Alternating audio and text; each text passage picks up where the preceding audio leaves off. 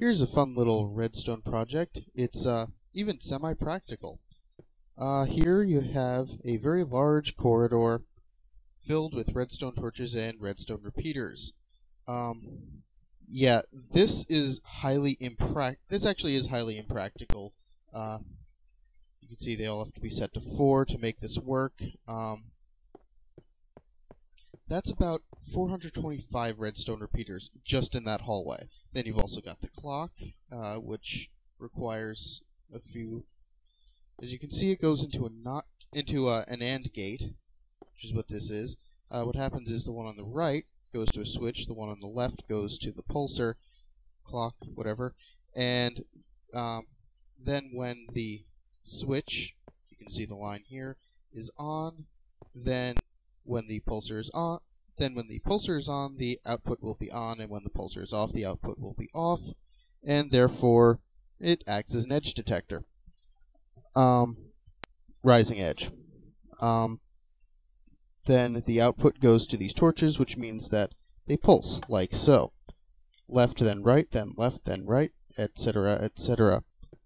Thanks to IChooseMoo for demonstrating this as the best, most compact, and least resource-heavy way to do this. Yes, I said least resource-heavy way. This used up all of my redstone. And you know how much redstone you get mining. And this mine actually goes at least twice as far as this track. This only goes to my first stronghold that I encountered. And it goes... And, well, you can see how slowly it goes.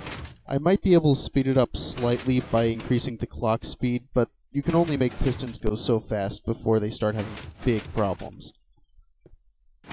I'm bringing up my F3 heads-up display, whatever, to show you about 254 in the x-axis. And, yeah, this is taking a long time. This is why I'm actually recording this voiceover afterwards, because, well, this could take like an hour, actually probably a little less than that, but also I've encountered delays before, like the pulse not propagating all the way due to distance sometimes. So, I'm just going to cut here. Yeah, while I was out, you can see that I cut out and my HUD kind of, well, my entire display kind of shrank. But if you can still read the numbers, I went a long way on that thing. I did have to go back once to reset the propagation. Now,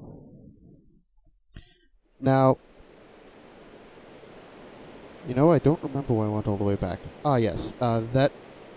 I also don't know why I got stuck in the wall there. But this hole actually is for an elevator shaft based on the same principle that for some reason I cannot seem to get working. And I will cut to a similar video showing a demonstration of that elsewhere. It works when I test it out, it just doesn't work in that particular spot. Yes, so even though you would rather use minecarts, much less resource intensive to do that, for an elevator, this is actually a wonderful idea. Here you can see the setup is essentially the same. Go to the two things, got a clock.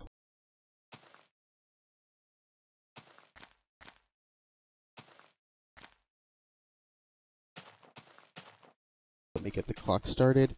However, I'm going to do a little bit of redstone work here because I keep having this error where my torches burn out, even if don't have them on the clock, and I'm just putting a switch in front of them. I've read that the only way to fix it is to move it, and I've discovered that that's the only thing that works. You can see the signal propagating. Let's just turn that off before they burn out. And yeah, sorry, sounds a little off on this one for some reason. Set up the pistons. This is actually pretty much exactly what IChooseMoo did. I'm not showing you anything new with this particular segment, except for the burnout error, because watch as they rise, and I demonstrate, and I am just about to get on, and there go the torches. all the torches on my AND gate just burned out and will no longer propagate the signal. So yeah, that's not actually the error in my elevator in my mine, but it keeps happening here, so I can't even test it long enough to figure out what might go wrong, what might be going wrong. Still, that's what you got to deal with. I hope this is useful to somebody. Good luck, and keep on building fun redstone projects for me to steal.